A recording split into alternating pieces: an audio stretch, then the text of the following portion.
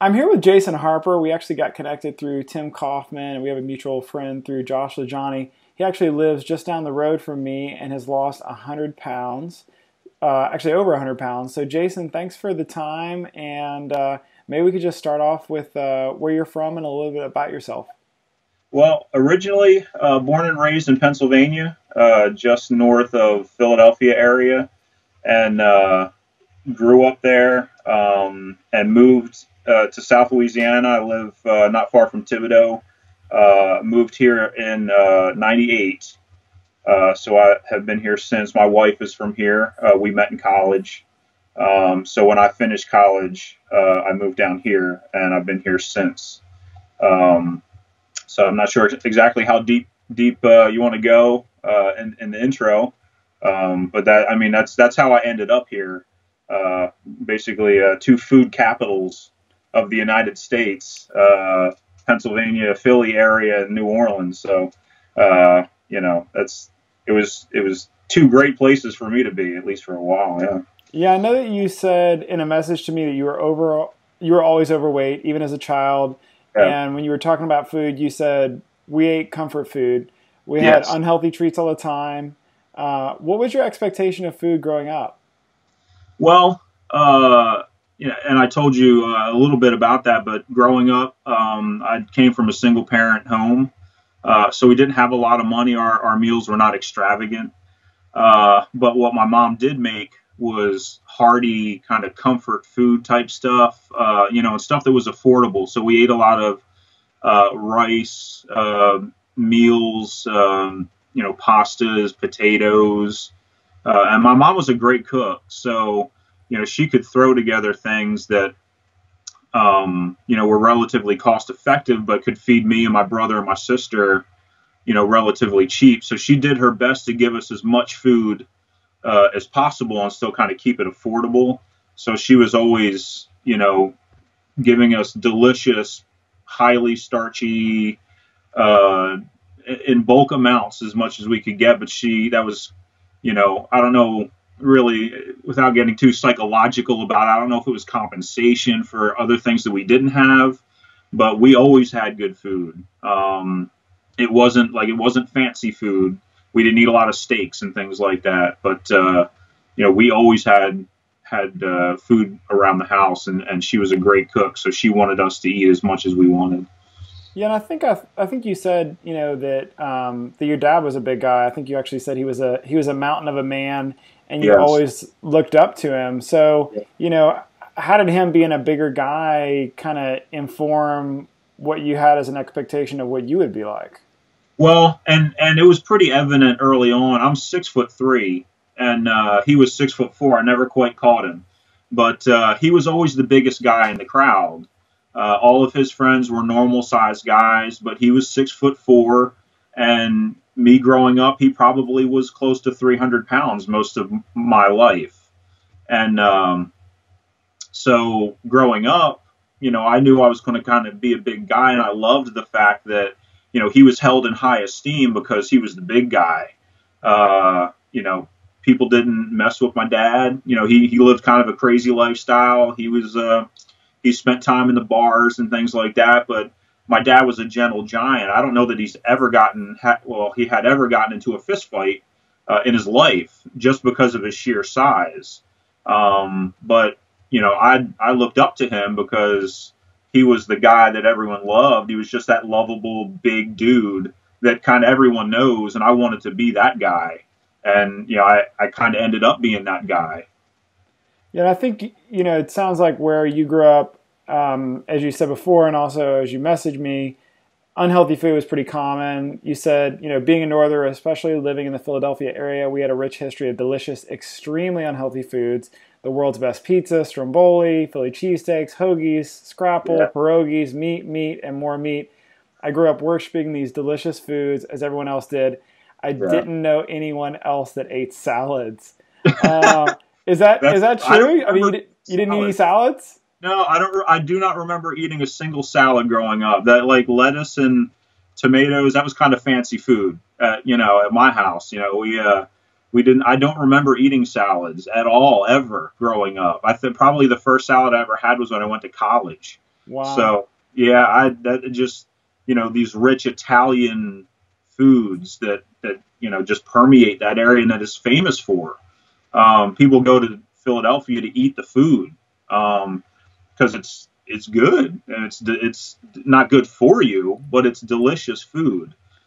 So that, I mean, we grew up eating that kind of stuff. That was the treat food, a meatball sub, foot long, just doused with meat sauce and meatballs, and cheese running all over the place on a cheesesteak. I mean, that was high living where I was from. Yeah.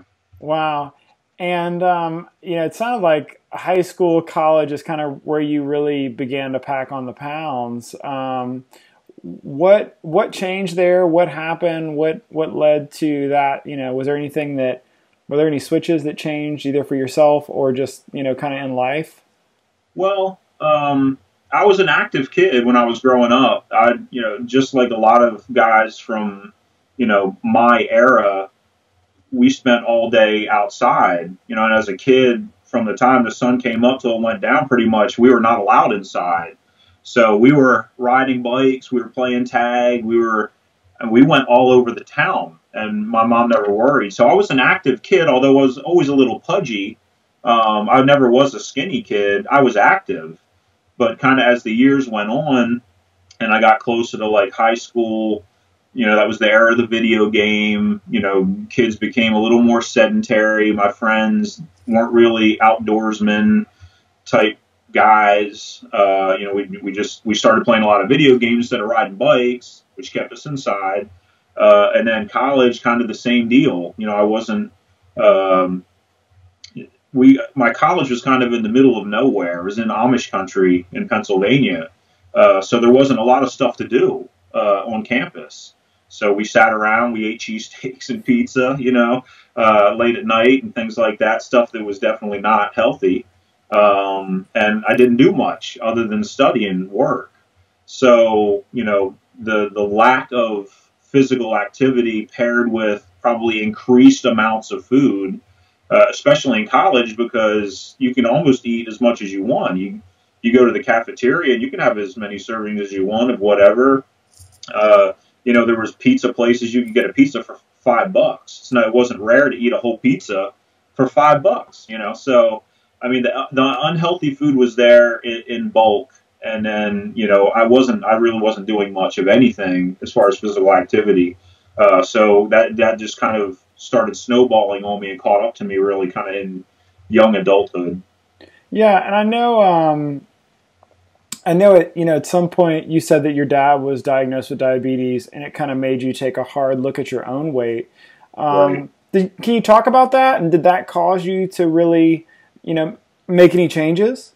Yeah, when he got diabetes, it was kind of a wake up call, because here was this mountain of a man, my hero growing up, and kind of invincible because he was a big dude, and here he was with a fairly serious illness. And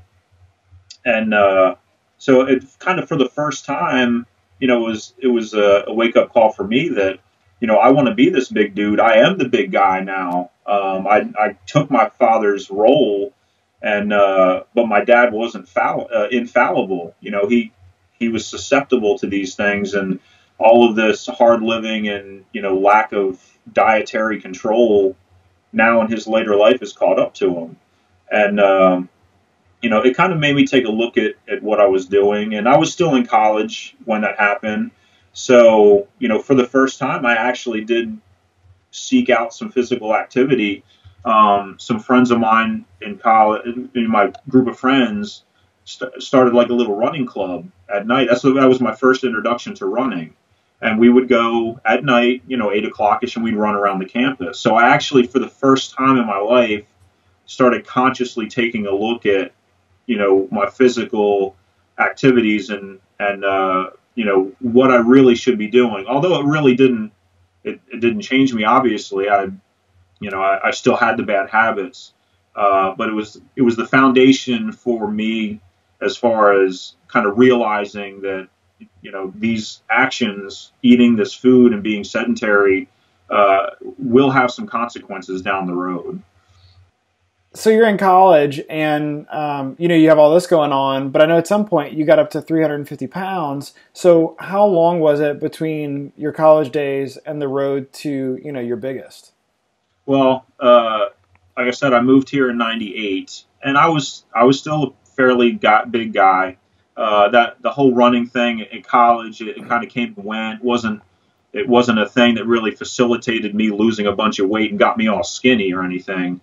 Although I was doing fairly well, and with that, but it just kind of, you slide back. That's the habit of a food addict. A lot of times is you just fall back in the old habits. So I moved here in '98, and it kind of was a slow, gradual kind of building up of the weight. I got a graphic design job in 2000, and that was a desk job, which was probably the worst thing that could have happened to me. I sat at a desk and snacked on food. So I would say, between when I moved here in '98, probably by about 2002, I'd probably gone from about 250, 260 pounds in college, around there, and I probably had packed on probably 90 to 100 pounds within 3 years, 4 years. Yeah, that's kind of where the morbid obesity really started. Wow.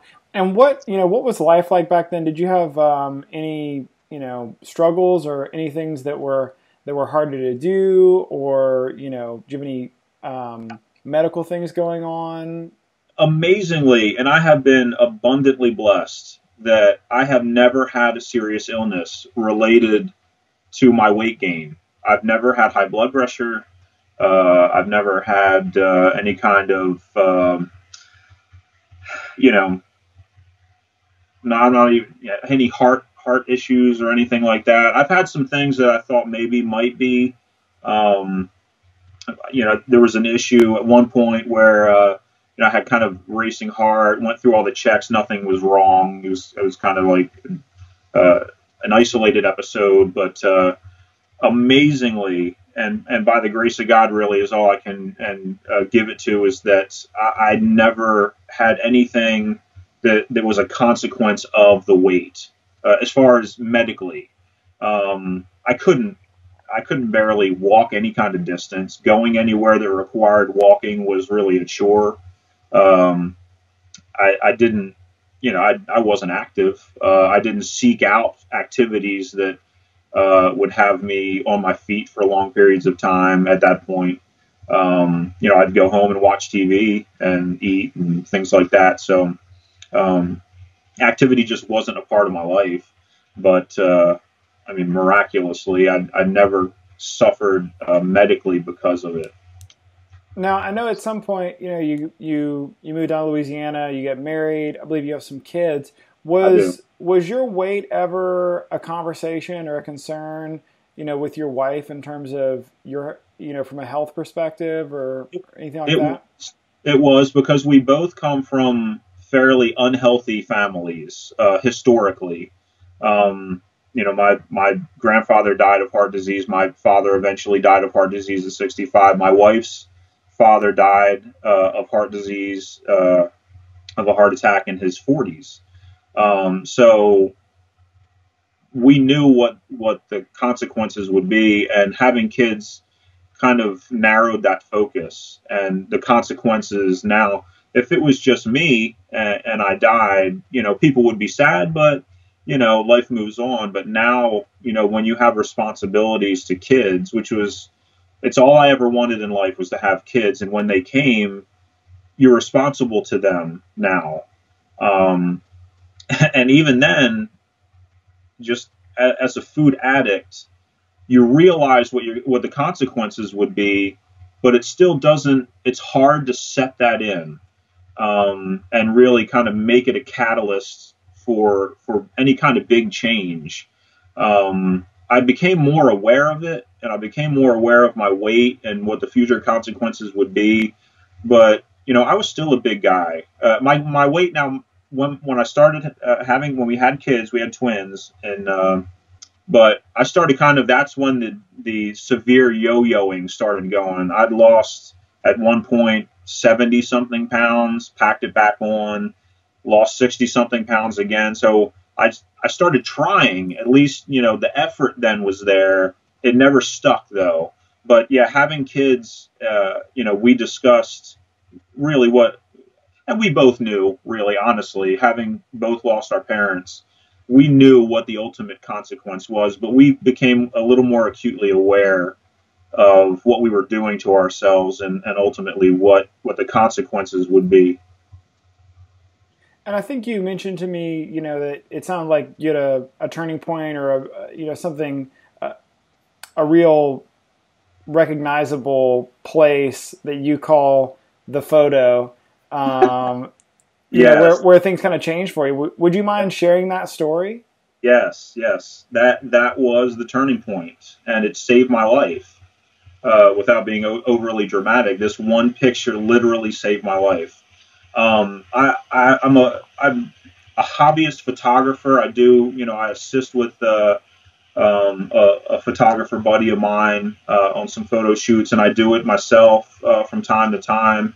So I've always kind of been behind the camera. Rarely have pictures been taken of me. I have a couple of me that I use as kind of comparisons on Instagram, things like that, but there aren't many. Just because I was used to being the one with the camera. But my youngest son was graduating from daycare, and this was last year. I'm sorry. It was 2000. Yes, it was 2015. Yes, and it was May of last year, and he was graduating daycare, and we were having pictures taken, and the woman that owned the daycare took a picture of me holding my youngest son. And I had always kind of had, I don't know if I explained it in that little email I sent to you, but I've always had like a reverse body dysmorphic disorder type thing, where some people see themselves and think, oh man, I could lose a couple pounds, when in reality, man, you probably don't really need to lose that much weight. But I always saw myself and said, well, I got a couple pounds to lose, but it's not that bad. I'm a big guy. I know that. And, I could afford to lose a couple pounds, but I never really saw myself as that big until I saw the picture. And she took a picture of me, and I was almost unrecognizable to myself. I was that big. And at that point, it was like that switch got flipped literally in my mind. And I said, I have to regain control of my life or prepare to die young. I knew it had to happen. And I'd never seen a picture of me in that kind of desperate situation as far as my weight goes. But from that point, literally when I saw that picture, I told my wife, I said, this is it. I have to get it under control. It has to change for good at this point, because I don't want to leave my kids and miss all the important things in their life. And that is literally the road I was headed for. With my grandfather dying in his 40s of heart disease, I knew it wasn't out of the realm of possibility, because I'm 44. It was not out of the realm of possibility that I could die really young. And so that really was the flipping of the switch that really got me going. Wow. So that happens. You see the picture. What does the next day look like? What does the next week look like? What does the next month look like? Like, what did you I know mentally, like you said, it flipped a switch, but practically, what did you do about that? So I've always had a lot of luck with a low carb diet. That anytime I lost a considerable amount of weight, it was doing low carb, and I knew I could be successful doing that as far as dropping the weight. So that's what I did. Almost immediately, I switched back to a low carb diet, and that was kind of the go-to for me. I didn't know the science behind it. I didn't know the nutritional facts behind what it did. I just knew that it worked, and so that's what I did. I switched to a low carb diet, and over the years when I had been doing the yo-yo thing, I I had I'd run for a while, I'd lose the weight, and then just kind of fall off. So I got back to the running. And because that's the one physical activity that I knew that I enjoyed more than anything else. I've never been much of a gym guy, although I have belonged to gyms. I started running, and it's something also that you can do any time of the day, really. You don't need a whole lot of equipment and stuff like that. It was readily available, and I could start right away. So I started walking, really, because I was in the 350s probably at that point. So I wasn't doing a whole lot of running at that point, but I did start walking again. And then I got to the low carb diet, but over the next several probably month or two, I really, kind of started assessing, what am I doing here? Like, if this is going to be a long-term fix, it can't just be low carb and that's it for the rest of my life, because it's not feasible, really, at least for most people. I guess, some people can stick to it for years, but I knew that it always led to a fallback to junk foods and stuff like that, because it really does allow you to eat a whole lot of stuff that's really shouldn't be on your plate, on a regular basis, and everyone knows that. So, but it always led to, the chips and the little cheats here and there that ultimately lead you to failure.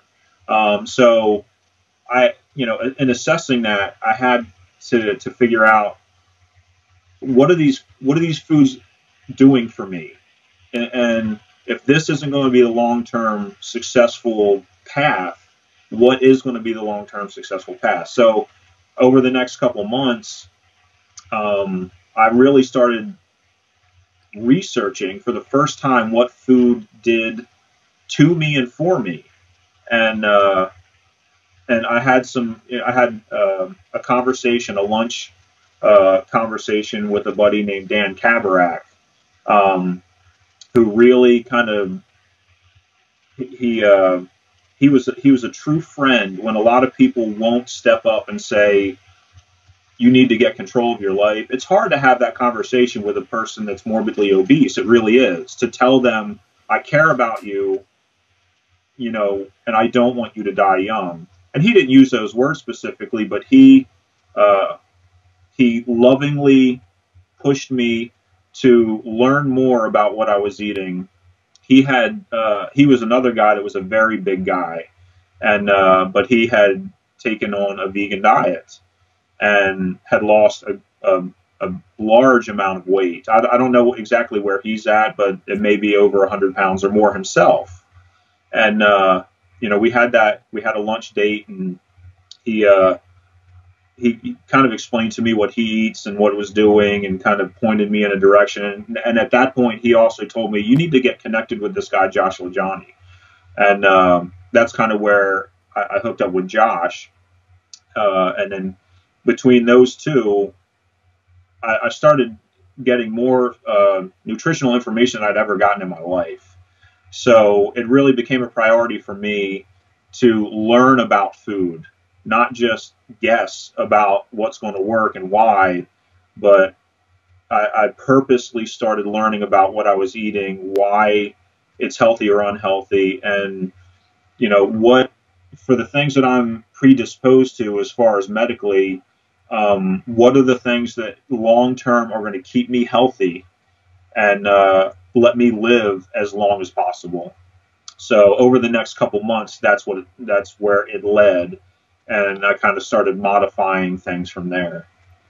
So I know you're from Philly, grew up eating everything, and then you marry a Cajun girl. How hard was that for you guys, and what were those conversations like in the early days between you and your wife? And, did you, I'm thinking if you're used to eating meatballs and some of those other things, you may, I know for myself, I was lacking some culinary skills needed. And so what did all that look like?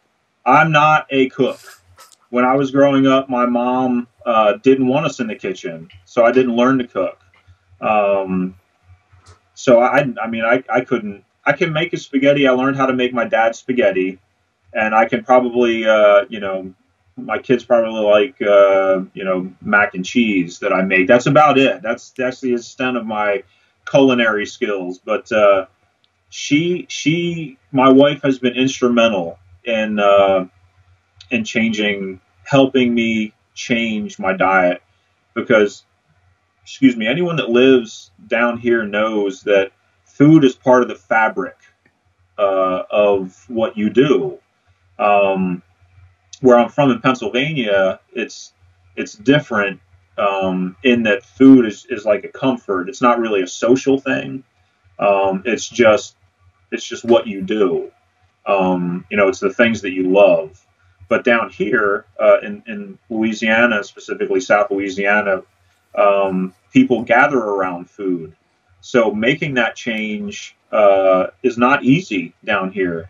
And I didn't, when I started last year and I changed and I started learning, I didn't immediately switch to being a vegan, but I did start phasing out a lot of the meat, things like that, as little as possible, and kind of started putting more plants into my diet. But I wasn't plant-based until this year. But as we went further along, and I made the commitment to change, she was instrumental in kind of researching foods that she could make because she hasn't made the switch fully either. She still will eat meat from time to time, but she eats a lot of the stuff that I eat. If she makes it and she thinks it's good, she'll eat it as well. But she hasn't jumped in like I have.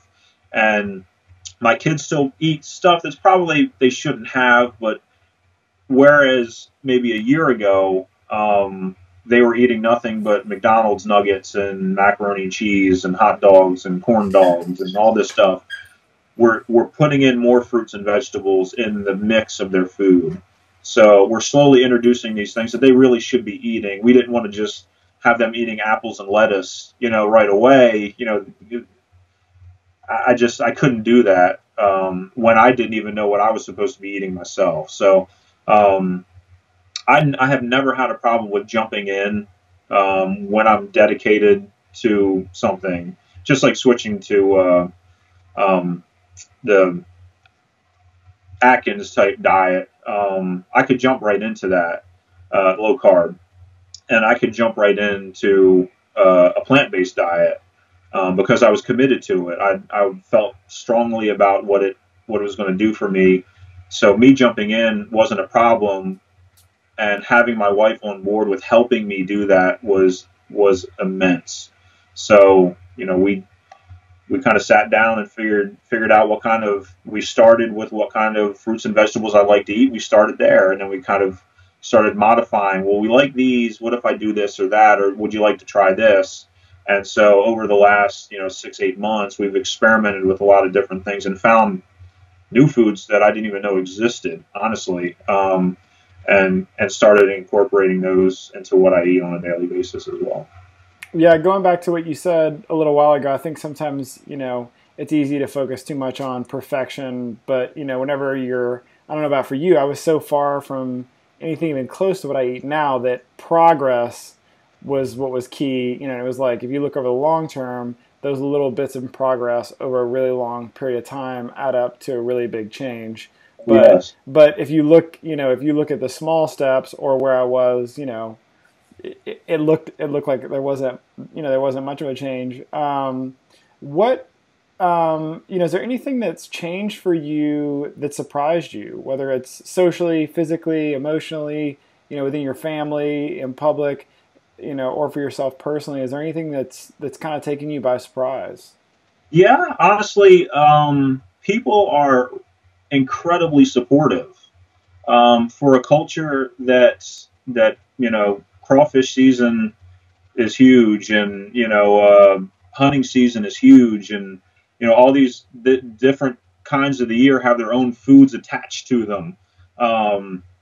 It's this is the way that people live down here, and to be the one in your group that jumps out and says, I don't need crawfish anymore. I don't need steaks anymore. I don't need boiled crabs or sausage gumbo or all the stuff. It'd be easy for people to say, you're crazy. That'll never work. I don't even know why you're trying to do that. but everyone, my work family, my family here have been incredibly supportive. I've had a couple people, kind of kid me about it and, little joking remarks. Really, on the whole, it's amazing that you can be the one person that steps out of the, the food haze that people can get into, and people are supportive of you in that, and they don't try to, it's easy for people to try to bring you down. I think people see that all the time, and it's been overwhelming. Sometimes the amount of support at work, we'll have days where the boss will buy pizza still, and if we know that that's going to happen, or there's going to be a meal there, special treats coming in, someone will bring me a cucumber. I mean, something as simple as a cucumber. Or I had a couple, mom and a daughter that worked there, bring me a watermelon one time because there was going to be candy, or they were baking or something like that. So there are people that are conscious of me, just me specifically, and they want me to be included. So things like that. It really has been surprising in a wonderful way, and I'm hoping that them, kind of being on board with me doing it, just plants the seed, and maybe a catalyst down the road for them to kind of see that, it's maybe not so bad. Jason's able to do it, and he's still surviving and doing well. Maybe I'll try something that he's eating or something like that. But yeah, that for me, I think has been the biggest shock, is that everyone has been so on board with me doing my best as far as that goes. That's awesome. That's good to hear. Yeah. So any kind of physical activities that you enjoy now? Are you still running, or? I'm running. And I joined a gym. The Thibodeau Regional Medical Center down the road just opened up an awesome gym. And so I joined down there, and I knew that I was going to have to kind of branch out from running. Running was going to get me far. But there are things that I could also be doing to increase the health benefits of physical activity. And so I do go to the gym as well now, but running is still my love as far as activity goes. I run several times a week.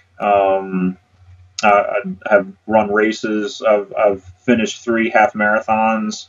I have my first full in sight in February. We'll see how it goes. I don't know what I'm getting myself into, but I have a lot of support. It's as far as physical activity goes, it's my time to focus on me, and I can run as long as I want to. Not literally. I can't run until I fall over, but if I feel like I want to do an hour's worth of running, I can do that. If it's only a 5K, 30 something minutes, then I can do that too. But it's time that I can invest in me, and I go as far as I consider going and can push myself to go. So yeah, running will be there for me as long as physically it's there for me. I've made so many friendships through running, and I was never a team sports guy growing up, so I've never experienced any kind of sports related highs, and running races and finishing that first half marathon and this last one, which was really tough, and kind of, I've never had that feeling before of accomplishment, or reaching a goal. And now you can, in that situation, you can keep moving the goal. There's other things you can do, a full marathon, and then there's ultras if it comes to that. I'm not jumping into that. Some of that just seems insane to me. It's not in my world yet, but we'll see what happens with the full in February. But yeah, running has just opened so many doors as far as relationships go, and passing on of knowledge and sharing of knowledge, and the support system and things like that. I really don't know what I would do without, the support system that I've gotten from running. That's awesome. And I'm sure that you will do well in February. Uh, we'll see. I Yeah. have high hopes. I do believe I'll finish. How long it takes me, I don't know, but I will. I'll finish it. Yeah, I'm sure you'll do well, and then by March you'll be thinking, well, what else could I do? Well, Uh, I haven't committed to it, but I'm looking at going to Leadville, uh, oh, running the Leadville heavy half in June. yeah. I've committed. That also is, again, is a step above even the Okay. marathon for me. I have a lot of guys kind of encouraging me to do that as well, and that's completely out of my comfort zone. But those things kind of excite me. You know, the possibility of doing something like that is what keeps pushing me and keeps a hold of me and keeps me going. And doesn't allow me to kind of slack off. If I keep giving myself those goals in the future, it keeps me motivated. And I know based on that first long race I ever ran, you can't cheat on those things. It's not 13.1 is no joke, and then 26.2 beyond that is even more of a commitment. So Yeah, it well, doesn't allow you to cheat. yeah, I'll look forward to seeing you at Leadville. I'll be there. Oh, you're going? Okay. Absolutely. Yeah, there's a big group going. Yeah, my wife will be there doing the heavy half, and I'll be doing the full. And we actually, hopefully by the time I post this, I will have made some sort of an announcement or something. But I rented a Airbnb that's big enough to have as kind of a little bit of a clubhouse of sorts and a place to cook, and so it'll just be kind of a community house for all the people who are coming. I think Nice. Anthony Masiello is coming, Josh is coming, Tim's coming, Yeah. uh, Dave Wiskowski better be there, and along with I know I'm leaving a couple people out, but yeah, it should be a really good group. It should be fun. Yeah. It was a real pleasure last year to Yeah, do it. I saw updates on that and things like that when Josh went, and I Yeah, saw his updates, and yeah, like I said, it's still kind of out of my scope. I don't know what I would be getting myself into. Running at elevation is completely different than running on a pancake, in New Orleans. There's no hills, so I'd actually have to find some hills around here to run up and down, or some stairs or something. So, but I have this, like I said, I have the support. If it gets to that point, I know that I have the people that are willingly at my disposal to give me they want to dispense their expertise and their experience, and they want you to share in those victories and those experiences. So um, I look forward to it. I have a feeling it's pretty much a definite. I just haven't committed to it yet, but it's all part of the running thing. It's just the community of especially guys that have been working of pounds. That being in that fraternity is humbling, and but I mean it's awesome. I don't know any other really term to put on that, but we'll see come June. I look forward to that challenge though. yeah. So, what advice would you have for somebody who's at the beginning of their journey, who's where you were, at the beginning, and is trying to figure things out? Maybe they've gotten some news, or they're just kind of sick and tired of being sick and tired. What advice or what words of encouragement would you give to that person? Don't expect the change to happen all at once. I think people can expect too much too soon, get discouraged, think it's not working, and then just bail. And I'm speaking from experience. It's easy to not see the scale move if that's kind of what you're into. I don't weigh myself anymore. It's not part of victories for me anymore.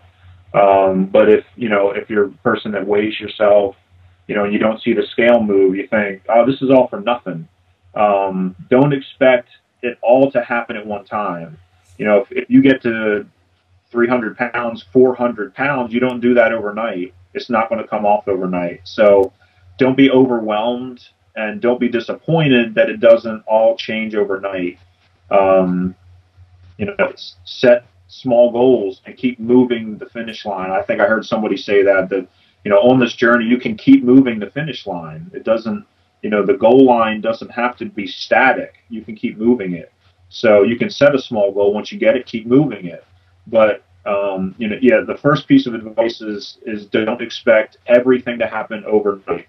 Um, Make the small changes that'll get you moving forward in a positive direction, and then kind of build on momentum. And then before you know it, it's huge changes happen. You just have to wait. You have to wait for those big moments, and they will come if you stick to it. So, yeah. So, piece of advice number one is be patient and don't expect everything to happen at once. And the second thing is educate yourself, and that for me probably the biggest thing. Um, it's easy to fall into a fad diet, see these other people that have had success, and think, "Oh, that's easy. I can do that. I can just stop eating carbs and eat a whole bunch of bacon, and I'm going to lose a bunch of weight." And maybe you will, but at what expense? Find out what expense. Um, and if you're looking at a plant-based diet, what is it going to do to me? How will it affect me? How positively? Um, you know, Education is key in this. You have to know what you're eating and what it's going to do for you and to you. And I never knew that before. Before this change, um, I didn't know why a low carb diet worked. I just knew that it had worked for me. Didn't know why. Didn't know what the food eating that I was eating meant. What was in it. You have to educate yourself on why you're making the change.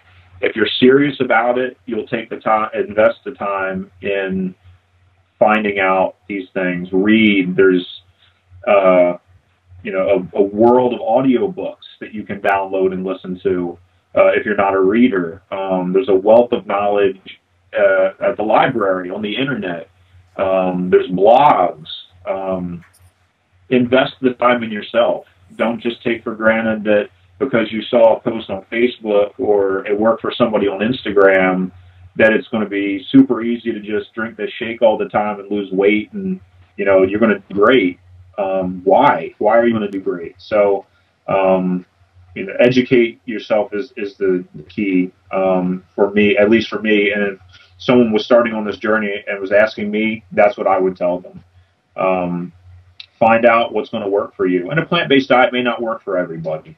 As far as what you're able to incorporate in your life, I would hope that it worked for everybody. But realistically, at least in my lifetime, I don't know that we'll ever see a plant-based planet. But the more guys that take that on and put out their changes and the positive changes, why they're changing, and what they're eating and why I like to eat the foods that I do.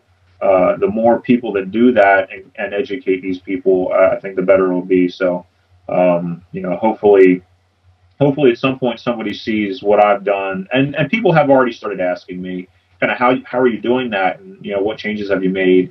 And I haven't had anyone based on me become plant-based, but it's getting people thinking. So, I feel like I'm making progress as far as that goes. So, as much education as I can get for myself and share, hopefully that wears off to somebody else, and then they'll pick up the education and find out for themselves. And then do you think there's anything that you could have said to yourself, 2 years ago or so that maybe would have given you a nudge in the right direction, or a little bit sooner?